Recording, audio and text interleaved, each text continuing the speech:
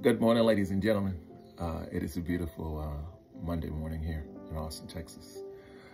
This is day 1014 of the 3+ Minutes of Planks Challenge. And as always, I am filled with gratitude. Thoughts on my mind.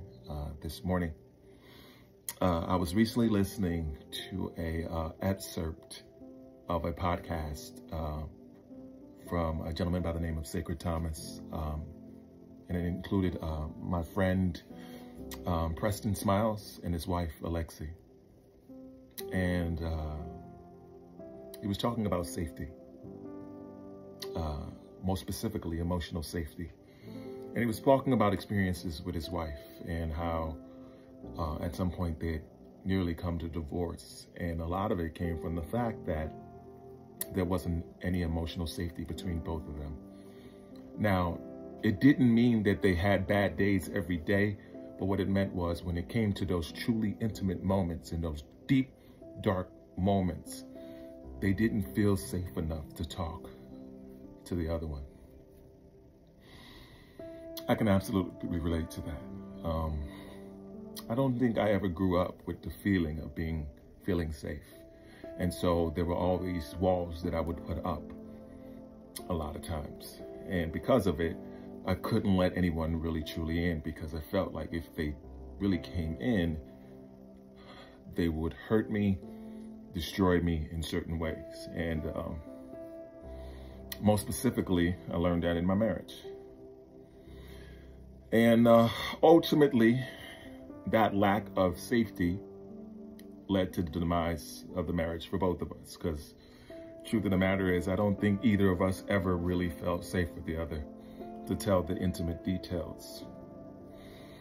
I think one of the biggest things, and something that Preston said, was being able to love unconditionally, like to humble ourselves so much to understand that no matter what the other person does, if we're loving from a truly authentic space, we can really change the dynamics of our relationship and change the world. And so I think that's part of what I've been going through the last 4 years, is really learning that. And most specifically, learning that with my daughter. She's been a biggest blessing in terms of that.